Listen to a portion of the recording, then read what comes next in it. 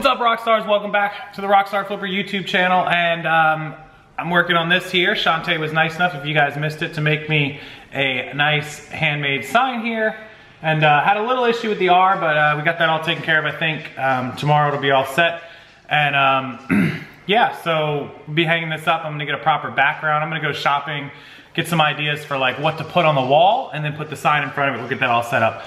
Also, I'm gonna show you guys on the computer in a minute. It appears that eBay has fixed the late shipping ding, at least for most of us. They removed 7 of the 13 that I had off of my account.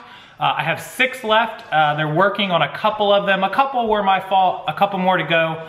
Also, I had a glitch of a case closed without seller resolution, which is really odd because I've never had one, so I'm gonna have them check on that as well. But it looks like they're getting it fixed. The computers or whatever had some issues. Hopefully it's all taken care of and good to go by the end of the week. If you haven't had those fixed under your seller dashboard, I'll show you in just a second. Make sure you do call eBay and get those checked on. Second quick piece of news for you guys. Tomorrow, February 8th, Steve Rakin will be here, Rakin Profit, in town in Tampa visiting. So I'm gonna grab him up, scoop him up from the airport. Tomorrow we're gonna hang out for a few hours. Half a day, the whole day, I'm not sure. We'll see what happens. But we also live near Ryan and Allie Rally Roots, so we may see them, maybe call them up and have us meet up somewhere, I'm not sure. And I have rumors that Eric, College Picker, is in Tampa in town, so maybe we'll just do a group text and we'll all grab lunch, we'll all hang out and have a good little chat, little talk, and we'll get some good video of it.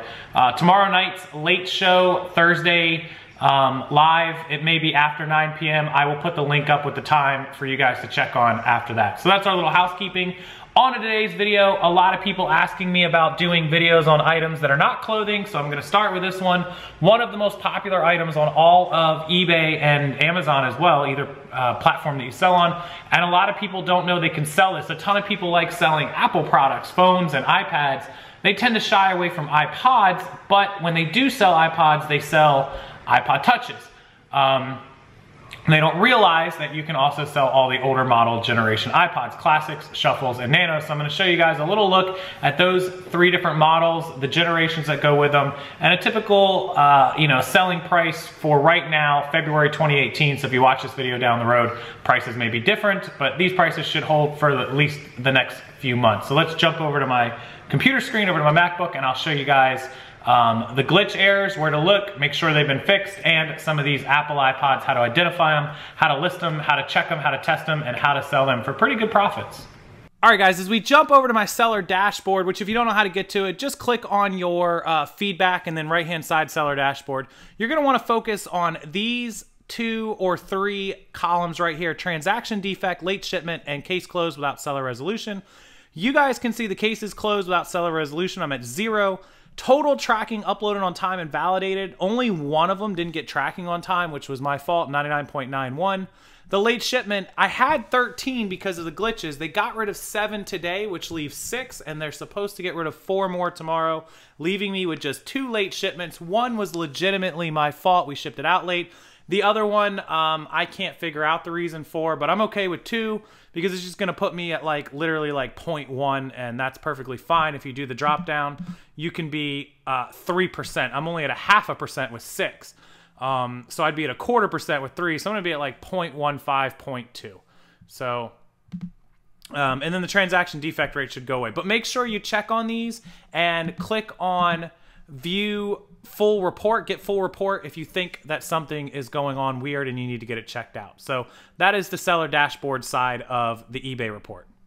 Okay, so a lot of people inquired about like my past sales and like some of the items I used to sell back in the day, and I still do sell them as I find them. They've just gotten to be not as plentiful here as they used to be.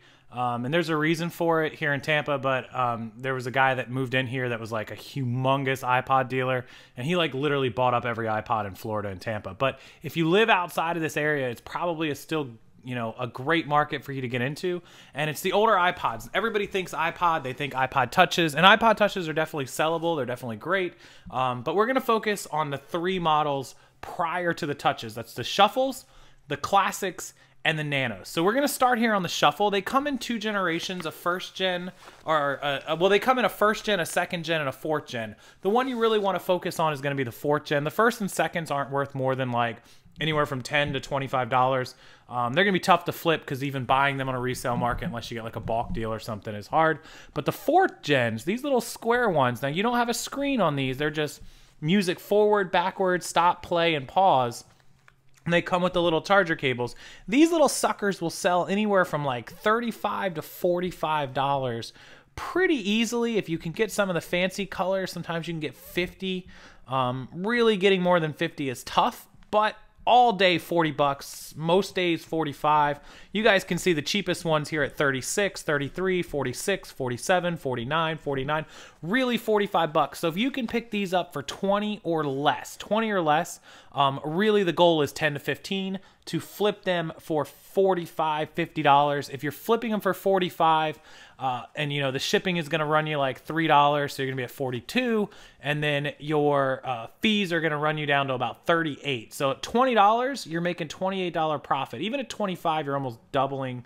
You know, well, not quite double, but almost doubling your money if you're selling them for 50 or more. So really the goal is $15, and you can find these at garage sales. Sometimes on Craigslist, people will put them up for like 20 and you can offer them 15. This is really, you know, maybe you find it in a pawn shop for $20 where somebody pawned it for 10 bucks and the pawn shop's doubling their money, or they put it out for 20. I always used to find these at pawn shops for like $24.99, and I'd offer them 20 bucks and we'd make a deal.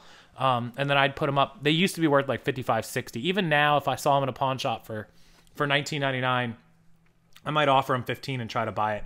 And they like to get rid of it. Sometimes you can find them on Facebook or Let Go, Facebook yard sale groups, Offer Up, all kinds of good sources for these. These are going to be the lowest one I'm going to show you today. So this is the one that you may or may not find a lot of, but they don't get iCloud lock. They can be easily reset. They're easily tested. All you need is a pair of headphones, which when you're buying iPhones, or iPods, just keep a pair of headphones with you. Simply plug it in, and you can test if it plays music. You can buy one of these little charger cables for a couple bucks to have on, you know, to make sure it charges. Plug it into your car in the USB slot. And as far as if you need music, I used to carry around my laptop, and I would plug it in real quick and transfer music to if it didn't have any music on it. So that is a Shuffle 4th gen. They come in 2 gigs. Pretty much all of them are 2 gigs. I don't think the gigs change on those. Next is going to be the Nanos. So the Nanos, you guys remember these. The first and second gen Nanos, not worth a ton of money. You know, maybe $20, $25. Don't want to really steer towards those. The 3rd gens can go for $30, $35. They look square, but where you really want to start is on your 4th and 5th gens. They both look like these rectangles. These, again, are 40, 45 and up. Now, the 8 gigs are going to fetch you between 40, 50 bucks. If you can find the 16 gigs, you're looking at an easy 70, most of the time 80 or 90. So here we go with, you know, a lot of 8 gigs, 45, 47. There's one for 30, but they're really worth 45, 50. If we keep scrolling down, here's a 16 gig, brand new cable and earphones, $139. That's amazing. Here's one that sold for $68 plus 6 shipping, so that's $74. Really, you shouldn't be selling the 16 gigs unless, you know, for less than, if they're in great condition, not a lot of scratches, less than 60. Really, you should be aiming for 70. If you pair it up with a set of headphones and a cable that you can buy offline for like $5, you can bump the price to, you know, like 90 bucks, 100 bucks. Some of these people getting over $100 for this thing. So just keep that in mind. Having the accessories makes all the difference. If somebody's selling you one and they want like $40 and you want to say, hey, you know, let's negotiate, you know, maybe they want 30, 40. You're going to say, hey, you got no charger, you got no cable, I can give you 20. If you got the charger and cable, I'll give you 25. That kind of negotiating tactic works really well. Here's another one with the charger and the earbuds, $150 plus 5 shipping. You see the difference that it makes.